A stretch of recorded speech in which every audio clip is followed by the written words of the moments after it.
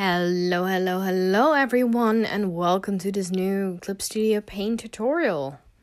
I know it's been a while, I have been a bit silent, but today we're completely back with a new video, and this time we are focusing on the color panel. Now the color panels in Clip Studio Paint are extremely powerful, in my opinion. They have a variety of tools available that you can use, a variety of different color panels that you can use. You can choose your own, you can choose your favorite. It's basically like that. And that's what I really appreciate from this program, that it's up to you which one you want to use. So in this little video, I am actually going to show you how I do that. So at first we're going to see the color wheel, which is what I'm playing with, as you can see. Then we're going to see the sliders, which are very commonly used. Then we have a color panel, which has different sets from standard to additional to all types of sets, bright tones. And to show you an example of how that works, I'm actually going to show you in this video, as you can see. Here I'm using a very black color, and then I'm going over it with just a brush, a random brush, and I start to paint in these super bright tone colors. Then I'm going into dark grayish, and it goes into these dark colors, which I absolutely love working with for environments or anything else. Then they have a variety, and I have a couple that I installed myself that I got from the amazing material library, and I'll get to that in one of the coming videos, how that all works and how you can get some of your own stuff on there and how to use them. So the next panel is basically one that when you pick a color, you can basically set it as your main color, and you can get like different tones.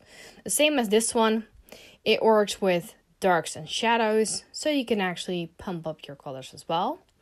Then we have a lot of colors here showing. This is basically, I think, the color panel that shows all of the colors that I basically use or have used in the past. And they're all located here. And each time I pick another color, it shows up again. And that is coming handy when you are getting more into it. It will come back and you can use it again. And that's it. So short video, but I hope it's at least was still very useful. And to add to this, I'm gonna get a speed painting in. That will show a lot of the colors and how they will mix together, because we have used the brushes in one of our earlier videos. And I thought, you know what? Let's get into it and let's show you how these brushes actually work. So enjoy this little speed painting.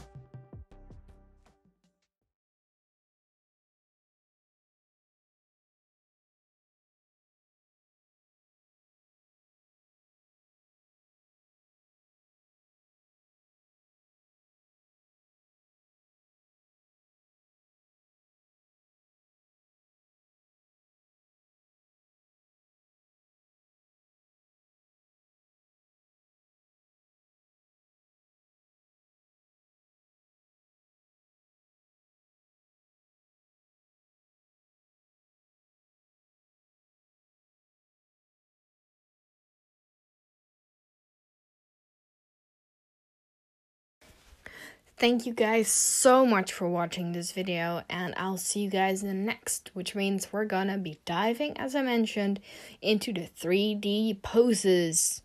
I'll see you then, and be sure to check out my Twitch. It's all in the description. See you guys then. Bye.